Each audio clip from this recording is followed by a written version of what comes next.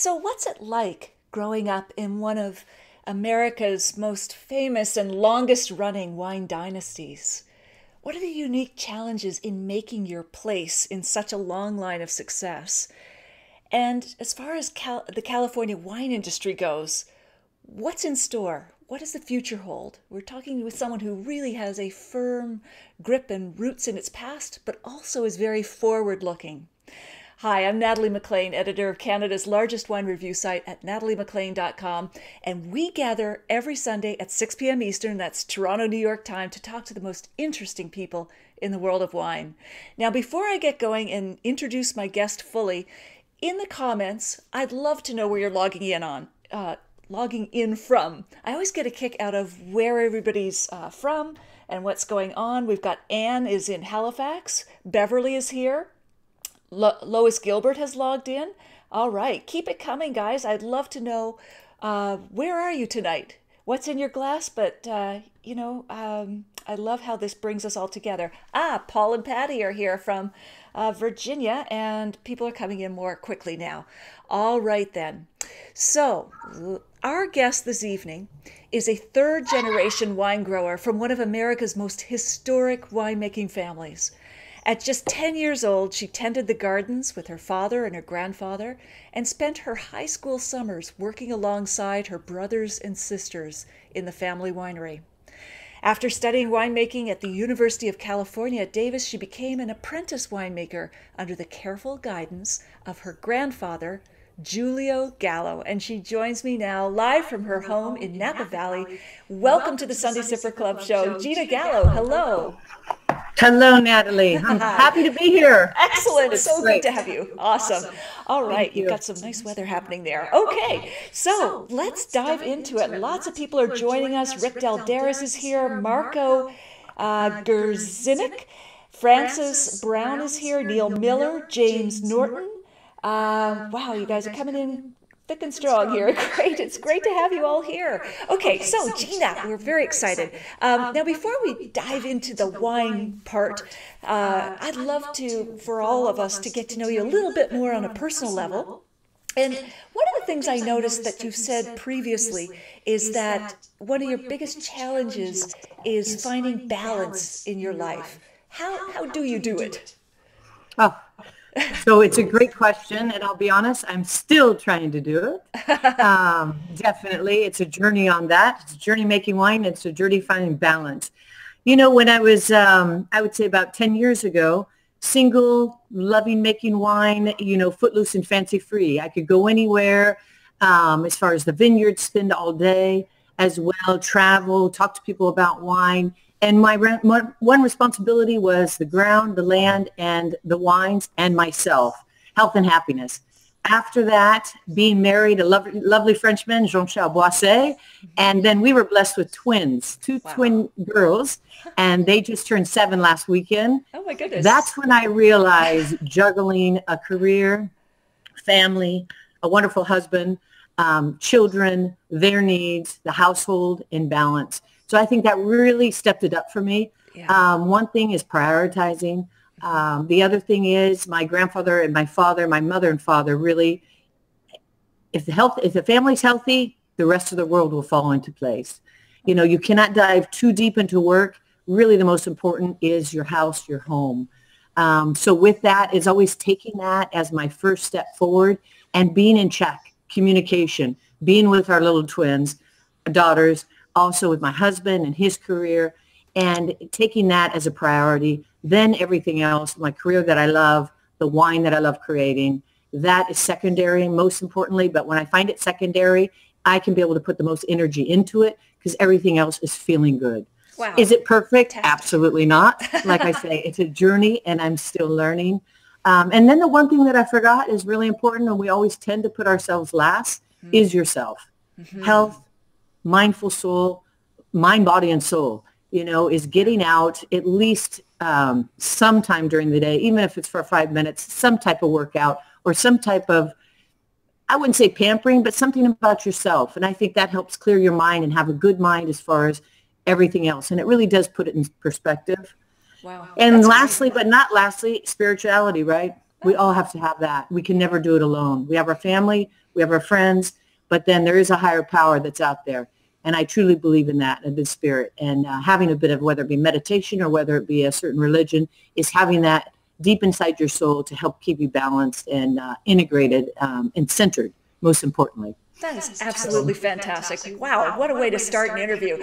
Okay, I'm going to welcome lots of people who are coming in. There's Jillian Daw Taylor, Diane Russell Kisser, Sterling Foster is here, Lauren Mackin, Lori Kilmartin, Ebony Latrice.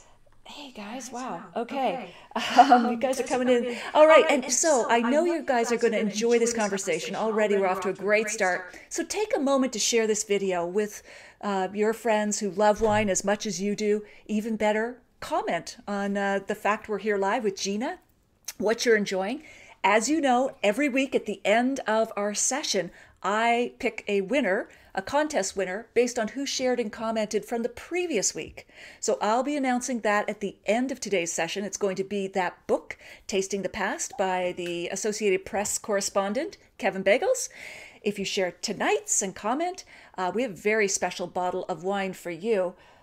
This is the Pinot Noir, the Gallo Pinot Noir, that is here among my bottles. It's not even available in Canada. It's $60. I bet you'd have it, Gina. Let me just put you up here. Put it close to the camera, Gina. There we go. That's it. So it's a pretty special bottle.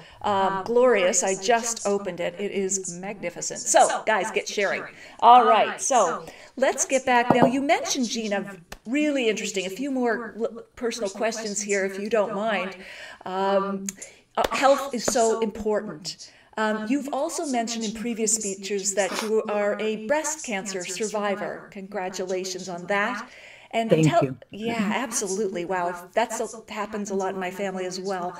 And anyone that's online, congratulations and hang in there. Yeah, absolutely. What was the most important thing to you when you were battling the disease?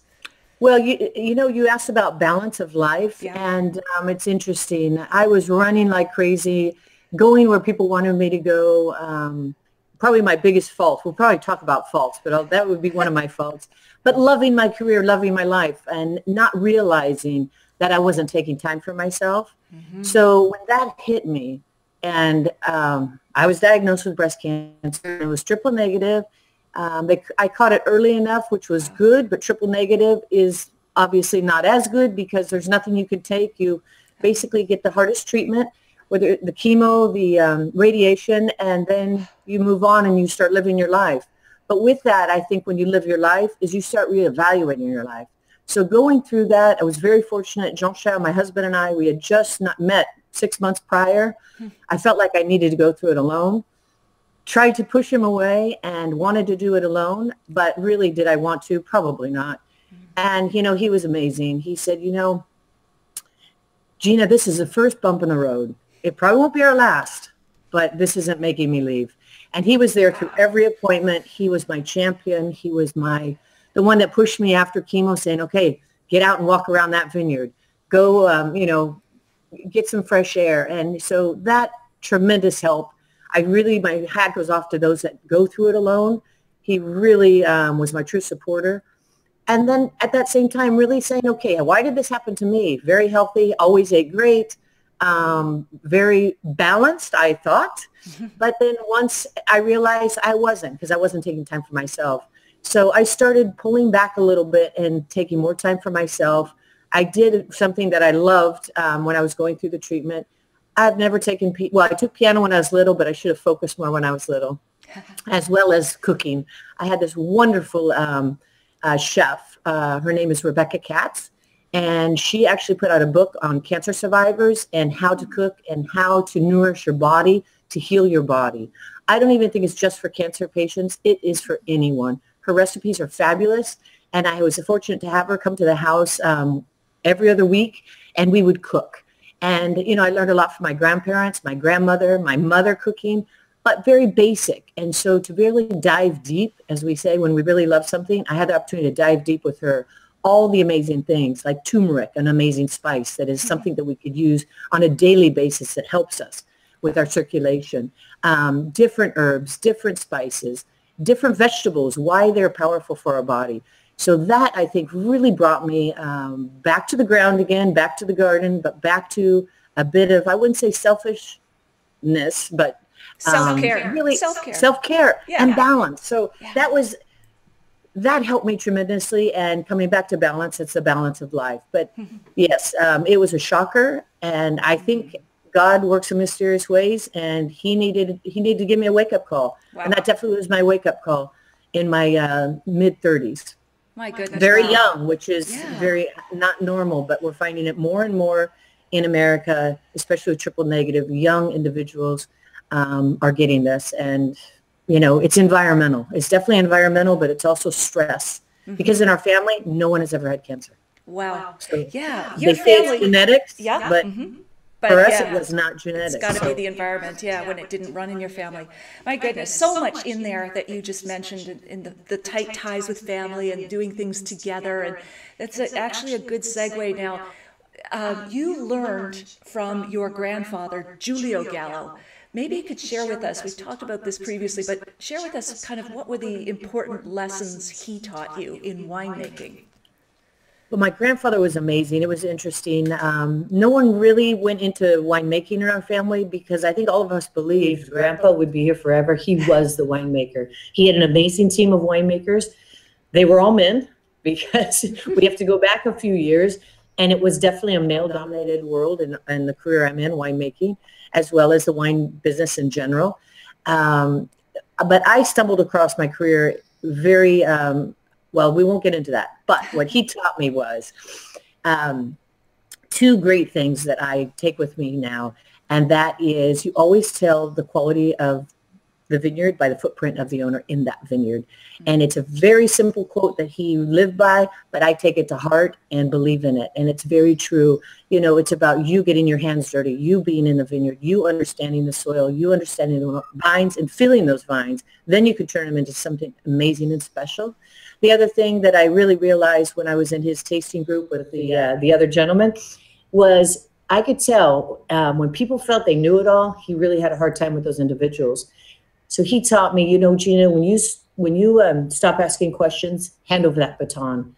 And that I take to heart today too, because the inquiring mind is a growing mind, and it always opens your mind to different things, more powerful things, more intriguing things. And it might not be the answer you wanted for that particular question that you were asking, but it opens your mind for something else. Or maybe it does answer the question for what you asked.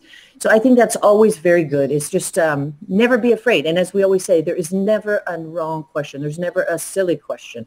Every question is very important. And when it's asked to an individual that might have a greater knowledge, it opens their mind to something they might not have thought about. So those are the two, I would say, things that I keep with me on my wine journey. That's absolutely fantastic. And let me look at Facebook. I'm just getting so wrapped up here. Folks, Stephen Andrews, welcome. And Beverly Aslan, your favorite wine. Claire Papineau, hello from Ottawa. Sam Huck is out in BC. Vince Satkoff has joined us. Not sure where you're logging in from, Vince, but tell us. And you're here in Halifax. Anne says, you're very courageous, Gina. Thank you for sharing that story. Amazing. Oh, and thank you. Yeah, absolutely. Paul we learn Hollander. from each other. Yeah. Paul Hollander recently enjoyed a 2010 signature series Napa Valley Cabernet Sauvignon. It blew our socks off. It was so good. Oh, great. Yeah, absolutely. Okay. That was my most challenging wine, but it? Absolutely loved it. I think Pinot Noir in general, because my grandfather, you know, when you go back, our winery started in 1933. So in the 30s, 40s, 50s, 60s, even 70s, Pinot Noir in America, California, was light, almost VA, vinegar, not very high quality. Very few producers were really starting then. Davis Bynum was one. What else would I say? There was three that really drove it. Louis M. Martini actually as well, and in Russian River Valley. I have another on the tip of my tongue, but I can't think of it. But that being said, so we didn't have a lot of experience with Pinot. And when I come to find out, I tasted an amazing Burgundy, a fabulous, top of the top Grand Cru, had an opportunity, tasted this and said, why can't we do this in California? We should be able to do it. But in the family, it was like, oh, Pinot, no. Zin, yes. Cab, yes. All these others, yes. And so that put me on a journey to understand Pinot better. The clones are tremendously important for Pinot Noir. It's all about the clones, which is interesting because, and that's what I love about it too. It's very much like cooking. Each clone, whether you're using a Dijon clone, 667, 777, or Permard, some of the ones we have in Oregon or here, they all add a different element to our signature series. So it's like when you're adding spices and different things to your dish, it's adding different elements. Unlike Cabernet from a certain plot is that Cabernet. Pinot Noir with different clones from the same plot, very unique, different clonal expressions. So you really get to play with art, and you get to mix and blend and create the Pinot you believe that people are really going to love and turn them onto Pinot. Wow, play with art. I love that. I love how you're bringing it all together. And I have several Pinots here. I'm going to still ask you other questions aside from the wine-specific ones. But I was wondering, among the wines that you have there, the Pinots, which one would you like to start with? I would start with the J. So we have the J Vineyard. Yeah. So that would be this one. And this is 2015 Russian River. Okay. Yay. Got okay. Yeah, we've got it. Salute. Thank you, Rebecca. All right. So what makes this vineyard special? So this, Judy Jordan started this winery, the J Winery. Okay. And our family was fortunate to acquire it in partnerships with her, and now we have it. We've acquired it. Mm-hmm. And she just did a lot of great homework on delicacy with Pinot. Certain areas, she has some beautiful different blocks within the Russian River Valley. Wow. Yep. Oh, my goodness. That's elegant. Oh, you get the cherry, a little bit of spice, but its signature is the silky tannins. It just, and also the savory character. With creating wine for myself, I think that savoriness is very important. It makes your mouth water. You want to go back and have another sip. Absolutely. No, that's fantastic. So that's the J. Yeah. Do you want to compare it with the signature? Because very two different, unique. Absolutely. I've got the signature right here. I believe that's the signature. Yep. The signature. And here we have the 2014, and it's from Santa Lucia. Okay. So here we just moved from the Russian River and we headed down south, Santa Lucia. Okay. Beautiful area. Mm-hmm. This is where it comes back when I was talking to clones. So this particular vineyard, we have 23, 777, and also 828. So blending these three different clones. This area, because of its influence by the ocean and the wind, tends to be extremely, you get a bit thicker skinned and bigger, more voluptuous. Absolutely. A bit more powerful. Taste the difference. Like this is more velvet. The last one was silk. This is velvet. Still plush and smooth, but you've got even more richness and voluptuousness on the palate. That's a great way to describe it. Velvet versus thick. The silkiness. The silkiness on the J and the velvet here. It's a little bit fuller and more voluptuous. Absolutely. This is a really cool vineyard. The Olson was the original family that owned it. Okay. And before that, they were the original owners, and it was virgin land, so never planted to vineyards. But we had some wonderful neighbors that were surrounding the area. We did the soil samples and all the proper homework, but our gut feeling was we knew this Santa Lucia, the Olson vineyard, would have a tremendous potential for some of the top Pinots that are out there. And which is really nice about it is when we put it in, we knew it would have Pinot. We put a little bit of Sauvignon Blanc and also Chardonnay, and had a really opportunity to start from the ground up with different clones. So this particular vineyard has 10 different clones within it, which is lovely. And we put 2,000 different oak trees within the vineyard. So it's very diverse in its cultural habitat. So it's just not all vines. It used to have some beautiful big oaks. It still has a lot of those beautiful big oaks, but we wanted to, on a sustainable basis, and that's what sustainability is all about, is bringing back even more of the oaks. So we replanted a lot of the oaks, and then a portion of this is in the land grant, which is all left to natural habitat. So it's just wild because you have some wonderful predators in the wild that will help the healthier vines. So you have that nice balance where it's just not a landscape of vineyard, but it's a landscape that is painted like a picture. Like behind you. Yes. That almost looks like Olson. Oh my goodness. I think it is. Whoever's watching, that is literally Olson. You have the... it's Olson. You have the oak trees, beautiful big first growth oaks, and then you have some smaller ones in the back that are starting to come up. And then the natural habitat up on the hillside too. That's so amazing. It's all coming together. Yeah, I bought that while I was in Napa Valley, a painting, and it's by Patrick O'Rourke. And I contacted him just recently to ask his permission that I could have it in my background. He gave it to me. I feel like I'm in the middle of the vineyards here. But one thing you were saying, Gina, that was really interesting, the land grant. Is that a certain percentage of the land you leave fallow or with other sort of habitats? Oh, I think we may have lost her temporarily. If we have, she knows that she can log back in using the same link. So I will email her and let her know that, but I do think she knows. So we'll just wait for her to rejoin us. And in the meantime, I think I had her on freeze frame there. Okay. Good to hear. Sam says in BC, good to hear what Gina is doing. Let me just email her and let her know, because these things happen when you're live, right? Use the same link to log in. There we go. And hopefully she'll be able to do that. Oh, there she is. The doorbell rang. Here we are. Okay. And you're back. No, that's okay. That's okay. That happens, you know, with the technology. Let me make sure that you're still... I've got you on freeze frame here, so I'm going to just go in here and add you again. So I believe we can hear you, but let me see. That's what happens with live. Okay, let me just bring you in on this shot.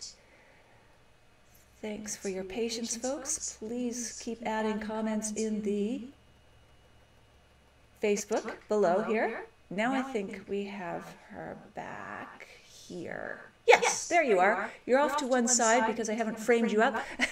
Do you want to move that way? Let's see. I'll see what happens when... Oh, we've got you in triplicate there. Okay. to deal with the twins and everybody. Okay, let me see if I can. Oh, there. Oh, I've got that one. Okay. Let's see now if I can get rid of that one and get the one where you are live. Let's try this again. One sec, folks. We should be back momentarily. There you are.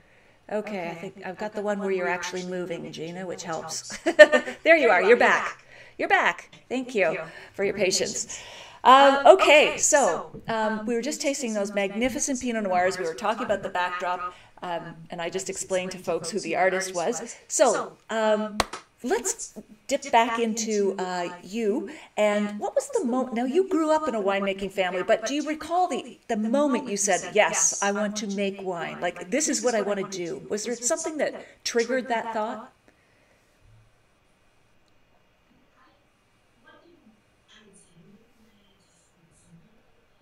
I was following what I saw by example by my mother and father. They loved what they did. And my father, I remember telling me, you know, Gina, find your passion, not your pension, and it will come. And so I remember in college, marketing, I tried, you know, sales. I love psychology, but then I remember talking to a mentor, and I wish I could remember who it was. But they're like, you don't want to listen to people's problems every day. But I did love psychology, and that was, I think, bad, probably not the best advice. But it was good advice for the fact that I was still searching on what I wanted to do. So my first degree was in business and psychology. Okay. And after that, I knew I wanted to be a part of our family winery. So I started out in sales. Sales is an amazing way to learn not only your family wines, but all the other wines that are out there in the world, as well as customers and restaurateurs and retailers. And so I started there. It was only about 6 months into my first sales job that I had that I asked my district manager, I really want to understand more the dynamics and the science behind wine. I understood winemaking, but not the science. I understood farming even better than the winemaking process. So he said, you can go to UC Davis, take the extension courses. As long as you can keep your sales route, no problem. So this was the spark for me. So it was after my first degree, my formal degree in college. I went to UC Davis. I had Dr. Ann Noble for sensory science and wine. She created the aroma wheel, as we all know. The aroma wheel, yeah. which I found fascinating.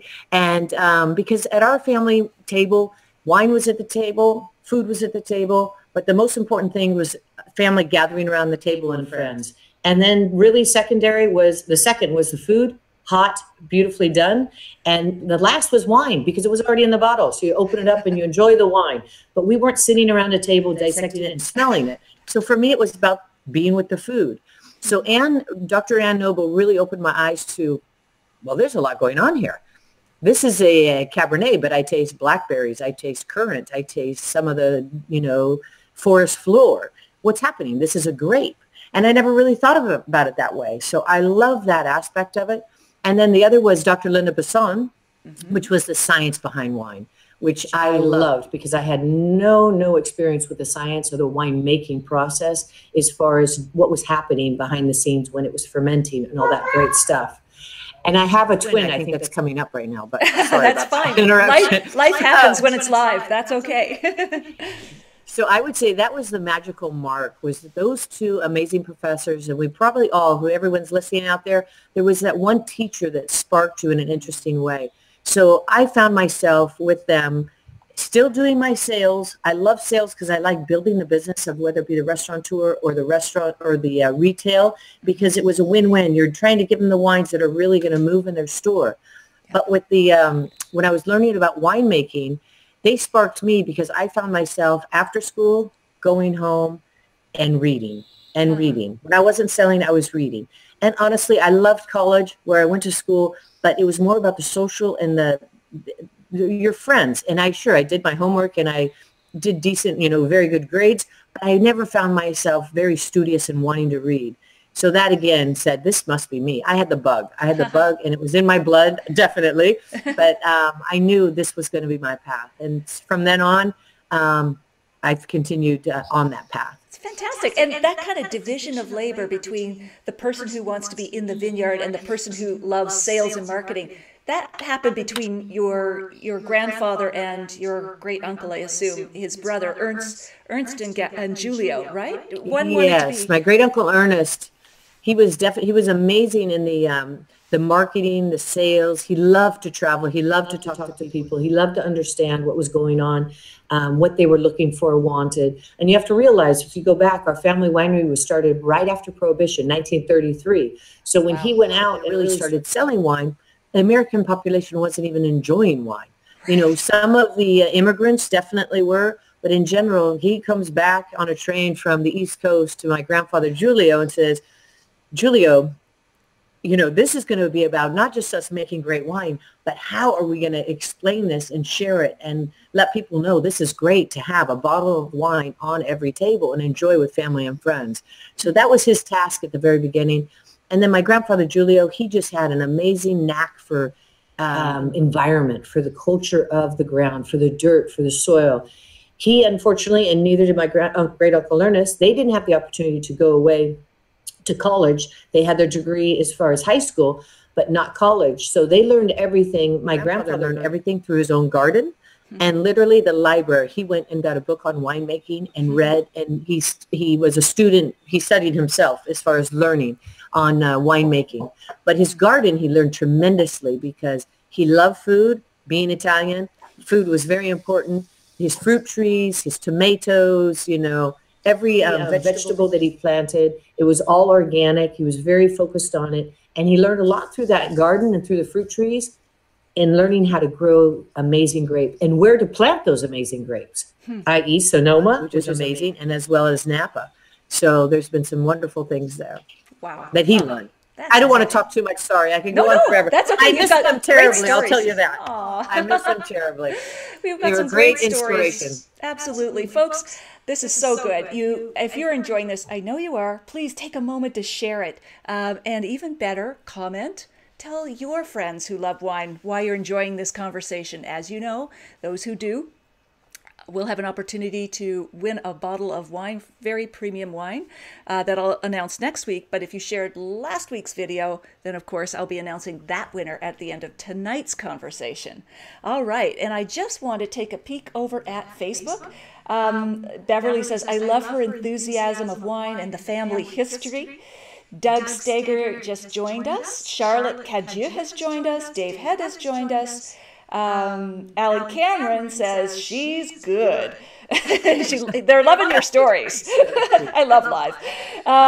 Lori Kilmartin says she's a lady after my own heart. Dean Johnson has joined us. Tim Belch says it's working now. Oh, the tech stuff. Thank you, Tim.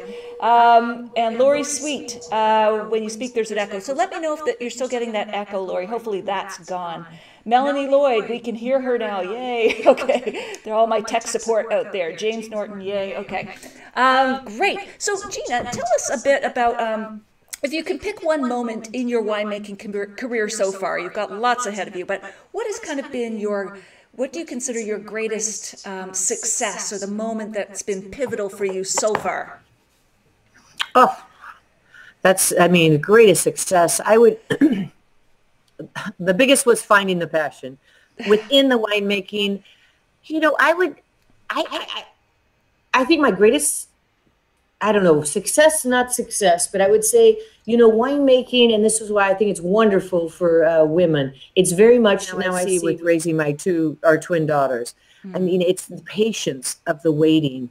And, when you think about it, for my career, maybe if I'm really lucky, I'll have 50, probably not 40, harvests in my lifetime. And that would be really lucky. So that's 40 times. When you look at a chef, it can go back that day, the next hour. It can go back the next day. It can really go back and create. So as far as winemaking, I think the most challenging thing is it happens through the whole season, the whole year, and you have that one opportune time. So with that, I would say really keeping really wonderful notes and always learning from one vintage to pass on to the next vintage. So I think the success would be, because my nickname when I was little was Short Fuse or Firecracker. So patience probably was not in my forte or in my blood. And I think for me, the success is that I've learned to be patient, learn to be nurturing, learn to take your time and to slow down. It doesn't happen now. It really takes time. So successfully for me, emotionally growing is the patience. Wow. As far as creating, I would say it bridges off my father. My father was great with his influence in mentoring and with our whole winemaking team, because he was very different than my grandfather. My grandfather, as I mentioned, he was the winemaker. He basically was, directing on what to do. He listened to the winemaking team, but it really was, he was in charge and the winemaker. For my father, after my grandfather unfortunately passed, when he stepped in and took over the reins, he was definitely about, well, what would you do? Think on your own. Are you going to do this? Would you? And it was very shocking to some of the veteran winemakers. For me, it was really refreshing and interesting. And it really got you thinking on your own feet. And also, he was the biggest inspiration for me to experiment. It's okay if you fail. You might fail once, but that failure will lead you. If it's not for Pinot Noir, maybe it's something great for a Cabernet. So you're going to learn through those failures. I wouldn't be able to fail too many times, but at the same time, I think he's been inspiration to experiment. So I think that he gave me the confidence to experiment and have the guts to do it. And I think as far as success, some of the great wines I've made today is because I had the guts to believe that it could work and it could happen. So to have that confidence within creating. Wow, that's fantastic. And is there anything that you've encountered in your career so far that you consider kind of your worst moment, but it was something that really taught you or made you better in some way? I mean, we've kind of talked a lot of those stories, but is there anything else you want to mention that was kind of like a low moment career-wise, but how did you rebound? Oh, my goodness. Low moment career. I think my low moment, again, it goes back to managing and prioritizing. And this would go back to one of my faults. I think it's a strength, but it's definitely a weakness. Whoever's yelling the loudest, I will go to. I will help. I will do. So wherever it was in sales or in the market or in the winery, instead of pulling back and realizing, where should I be going? Where could I be the most impactful? So getting rid of the noise, always listening to individuals. But I would say that hurt me in my winemaking career because I was running so much out in the market, out in sales, that back in the winery, I had a wonderful team that I'm not a micromanager, so they didn't need it. But I wasn't as connected with them because I was out in the market when I was truly a winemaker, and truly, I'm probably more an introvert than an extrovert, more of a trained extrovert. So I think that held me back with our team in our winery. And it was a great learning curve for me to keep that balance, again, for the market out there, as well as back at home, creating and making the wine and our wonderful team of winemakers that we have.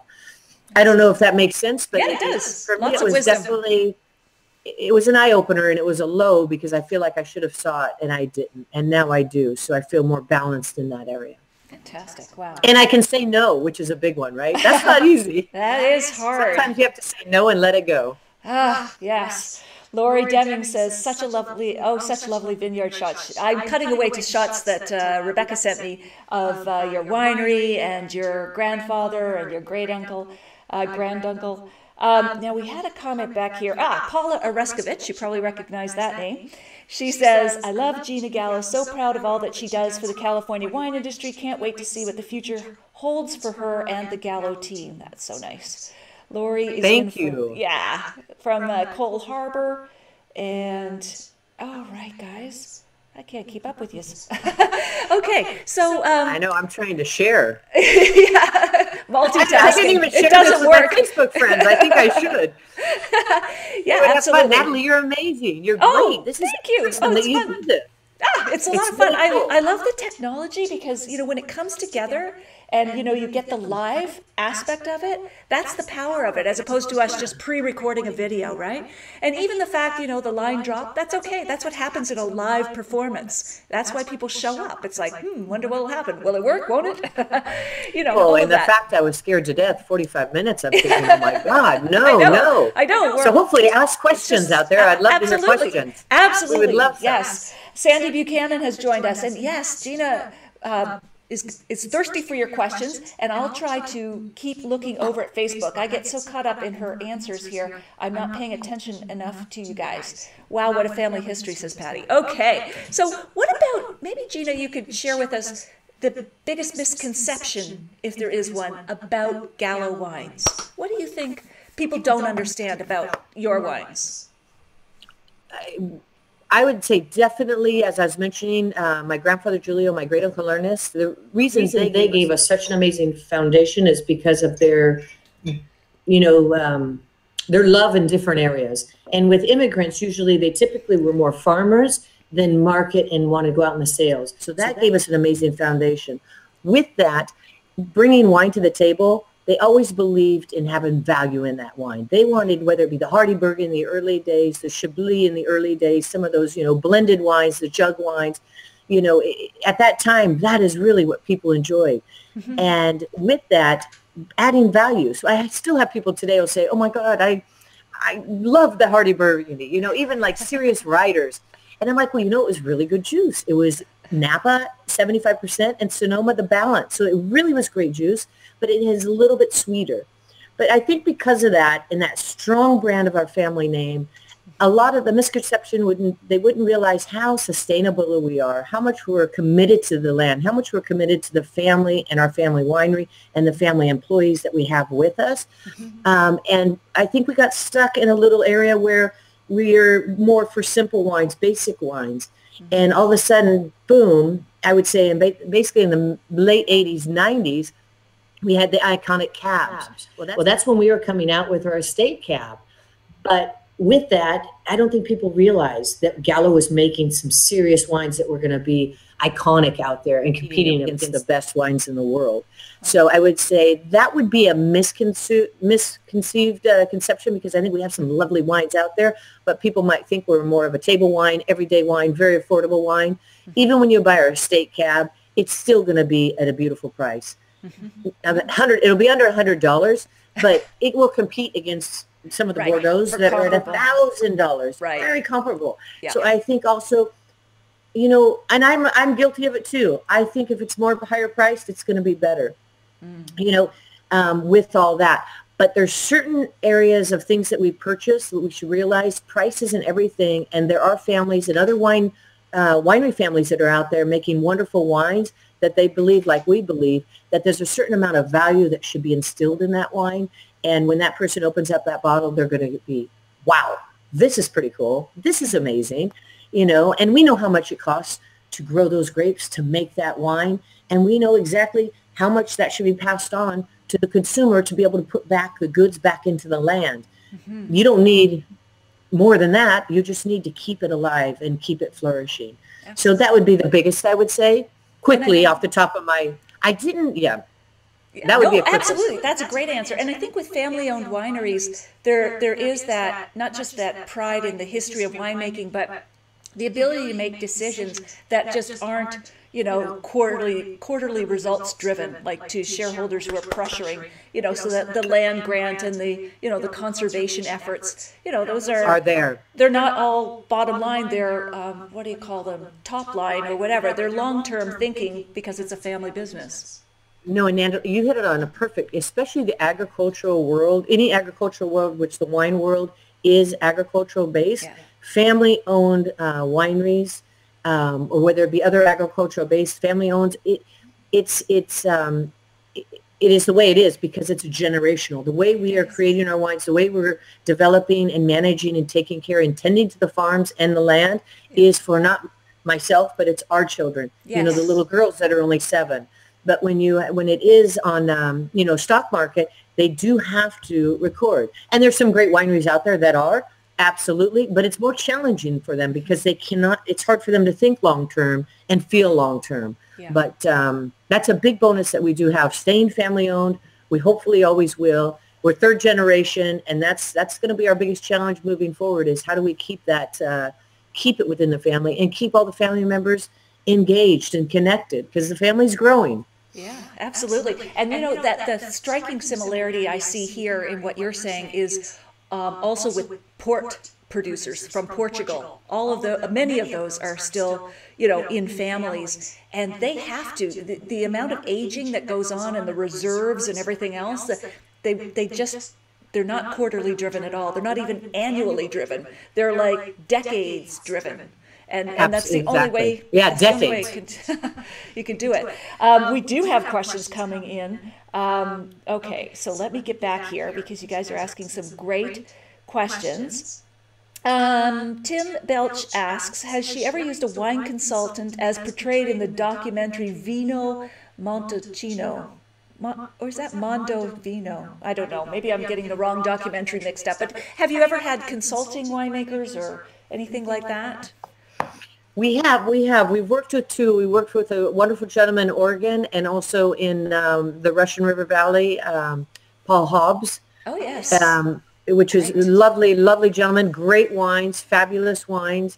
I think it's really important that goes back to the communication and understanding and working with them and sharing information for winemakers to winemakers. I feel is very important because the better wine we all make, the better the wine world will be in the future and grow. And we're putting the grapes at the right place in the right area. And it was tremendous. It was really interesting. It was very helpful seeing it through their eyes of how they look through wine and how they're creating wine. And it's almost like experimentation where you have an opportunity, you're experimenting with this individual because they're giving you these things in your head and you're living it through them. So you can take or you choose or you don't, but it opens your mind. What you hear from them will definitely open your mind to something else and greater because we just keep learning on this. But yes, I definitely believe in consultants. I think there's some great ones out there. And we all have something to learn. Absolutely. It's good cross-pollination of knowledge. Yes. Paula, and the key with that is they're never going to have your plot of vineyards. So it's not going to make wine homogeneous, which people think. This one that the gentleman's mentioning, it has a bit of a reputation of being really oaky and all of this. So it's not showing the true terroir. But in general, that should never happen because it should be about your land and the purity. Absolutely. Paula Oreskovich asks, what is the biggest issue facing the California wine industry in the future? Ooh, big question. All right. Question. The California wine industry in the future, I think it's going to be how we're getting the wine to market is a big one right now. We're very used to working in the 3-tier system through distributors, through importers. There's definitely some direct to sale. But now you have individuals, you have an Amazon that's coming in, which I think is going to be amazing, but it's going to be a challenge for the distribution system. So I think technology is playing a huge role. I think it's going to be fabulous for the customer in the end because it's going to help get these wonderful wines to market maybe sooner. but I think it's going to have to equalize out of how much of it plays a role and how much the three-tier system plays, because, you know, there's a lot of pluses about the three-tier system. I can't be in every market. You know, we have Rebecca, who's hopefully listening. She's in the market. She is there. She is a wonderful face. She can share our family wines. Same with the distributors and the salespeople that work hard for these distributors. They can explain these wines and talk to them. So Amazon, you're buying online. It's not going to really be able to explain too much to you, but it's going to be nice because you'll be able to get these wines in different venues. Yeah. So I think they're all going to work, but it's going to be challenging of how it all balances itself out, I would say, is a big one. Absolutely. The other is, we've had a great couple of years. The industry has been growing really, really strongly. In Canada has always been strong. I mean, it's been up and up and up. I think the U.S. market for Canada is almost 30. I think it's 27%. Wow. So the love for the American wine in Canada, we really appreciate all the Canadians that are listening. Really, especially the Cabernets, and they love the diversity of the Chardonnays. They seem very diverse, and they appreciate that. Right. But with that, I think we're going to hit a little bit of not a saturation, but slowing down. Okay. And what does that mean for us? How do we adjust? How do we make sure we don't have too much wine out there, but we have the right wine out there? Sure. Like these wines, the Pinot Noir. This is only 800 cases that you have of the Signature Series. Of the J, you know, this is 1,500 cases. Wow. So, you know, these are still very small volume, but very particular wines, very unique wines of a place. Absolutely. And I think moving forward, that's going to be the success, is focusing on those wines. And we're seeing the thirst for these wines of a place and these wines that are very expressionable and moving up. Mm-hmm. You know, $20 and above. That is becoming more and more of the norm. Mm-hmm. And when it's drinking less, but drinking higher, more intriguing wines.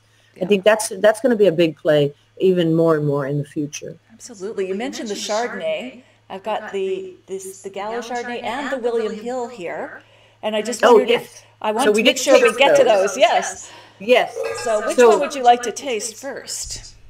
You know, I would start with the William Hill. Yeah. Okay. First, which is North Coast. All right. And here, and I'm going to have to taste through your eyes on the other one. I'll explain why. No worries. So this is the 2016. Okay. All right. Let's get this. Here we go. Nice nose. Nice and buttery, golden apples. Yeah, it's beautiful. It has a bit of that butter. It has a little bit of the vanilla. The orchard fruit. It's almost creme brulee. It has a little bit of it. It's tropical, but it also has the nice apple, because you can tell it's going to have some nice acidity on the palate. Mm. Oh, I wish I could send this through to everybody here. Let's get this dried apricots, which is lovely. I think it's it's very rich. Again, nice texture. Sweet at the beginning, but nice acidity where it has nice length. Good balance. And again, a bit savory.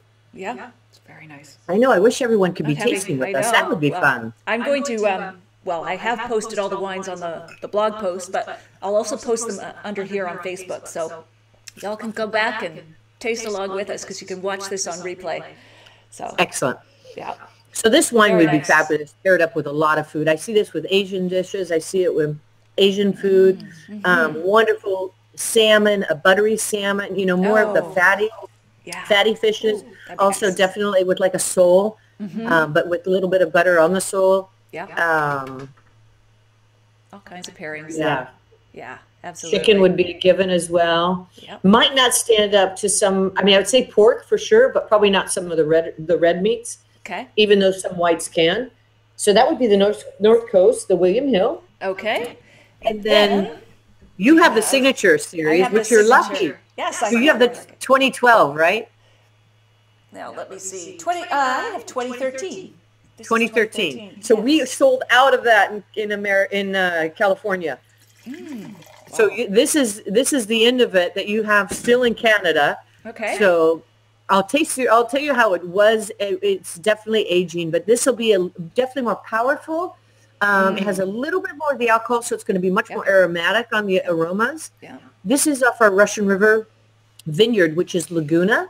And I can tell a quick little story about my grandfather Giulio learning through his garden and his fruit trees. This particular vineyard had Gravenstein apples on it. Oh. And it was a new area that wasn't planted to vineyard. He would pick these apples, and my grandmother would make apple pie down in Modesto in the Central Valley where we grew up. Okay. And this apple pie he loved. Everyone loved it. He loved it because it had that nice acidity, the brightness. It was very pure to the fruit of the apple, the Gravenstein apple. Had a little bit of nutmeg, a little bit of cinnamon, that spice character. He finally said, this is going to be an area for Chardonnay. Someday it will be, he felt, the best in the world and compete with the best in the world. And today for the estate and this, My signature series, I still source from this vineyard because it's so true. It's beautiful. And that's one way he learned through his fruit trees to the wine. Wow. And it's proven itself extremely well. We're using about 60% new French oak here. So that adds with a wonderful spice character as well.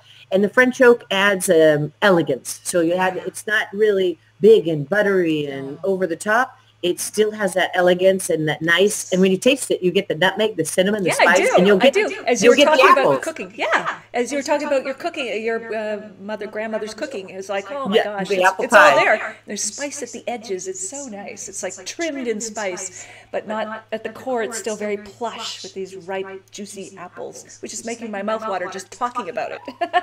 So enjoy it because so I'm all good. gone. I have no more in the cellar. Well, thank you. I'm already on to the 15, sadly. Oh my goodness. Okay. Well, we've got lots more questions, and I cannot believe it. We're like 9 minutes away from 1 hour. How fast did that fly by? Wow. So let's see. I just want to see if I can capture some more questions. Let's see. My value wine in college, Rick Delderis, my value wine in college was Gallo Hardy Burgundy. All right. Oh, thank you. Paul says the Gallo portfolio wineries are so expensive. Had a William Hill a couple months ago and really liked it. Melanie Lloyd says delicious. Jan Haver says, what a wonderful description of that Chardonnay. I can feel like I taste it. I know. Awesome. Oh, thank you. That's great. Thank you. You have to find a bottle. Almost taste it. All right. So, there's so much more. I didn't get through half the questions I had already prepared for you, Gina. So, let's just, there is one more wine we should mention and perhaps taste. Oh, that's this one, the Louis Martini. So this is... That's a famous name in Napa. Tell us about Louis Martini. What was that, Natalie? Oh, sorry. Who was Louis Martini? Tell us a little bit about who he was. So Louis Martini, he was a dear friend of my grandfather Giulio. Okay. An interesting story. In 1933, right after Prohibition, Louis went down to get his license for his winery. Okay. And he just beat by one number. It was, what was it? It was 116. And my great uncle Ernest was 117 for a bonded winery, the license. And that's how they met. They were in line, and from ever since then, they were best friends. They've all unfortunately passed away, some of these pioneers. Yeah. But he was a true pioneer, very similar to my grandfather in the land. He believed that great wines were made in the vineyard. You had to have the land. And so for him, his heart, he would say, he lived in Napa Valley, but his heart was in Sonoma. Some of his most famous vineyards are in Sonoma and still in Sonoma today. The Del Rio vineyard in the Russian River Valley. And one of the most sought after vineyards is the Monte Rosso. And that's in Sonoma Valley, the New Moon Mountain. And when we had purchased the Louis Martini winery, that vineyard came with it. And there's a little bit of that Monte Rosso in here. This is the Napa Valley Cabernet. But I would say he was just a master about where the vineyard should be planted. And he was one of the early starters right after Prohibition. Wow, it's lovely. This could go a long time in the cellar still. Yes. You know, this will last. It feels like a baby. It feels like a baby. Yeah. Yeah, it's 2014 is what I have. So I would give it another few years at least, if not longer. But it's beautiful. It's drinking well. but still. It's drinking well. You have a lot of it's very much the dark fruits. Yeah. Again, savory. Yeah. Because this has a bit of the bay influence, which I think some of the great wines definitely have waterways influence, whether it be the ocean, the bay, the Russian River. Right. And I think a lot of that saline character adds to that mouthfeel. Yeah, absolutely. I love that, saline. Now I'm standing on the ocean there. Here you have the wild berries too. They're Yes. very tight, kind of those wild berries. If you were to pick wild berries, I'm probably scared to pick them now. But if you knew them in the country and in certain areas here where we live, we definitely do that. They're very tense, tight, very focused. It's a wine that it's I think it's showing extremely well right now. Yes. But when you have a wine like this, especially I feel Cabernet 2014, don't be afraid to pour it into, if you don't have a decanter, pour it into anything. Pour it into a, how you would a water jug. Tea, a water jug. Yeah. Because that air really opens up the fruits. It opens up the tannins. And it is just so much more pleasing and pleasant. Absolutely. I mean, it reminds me of when you enjoy a bottle of wine with a significant other, good friends, you're loving it right at the end.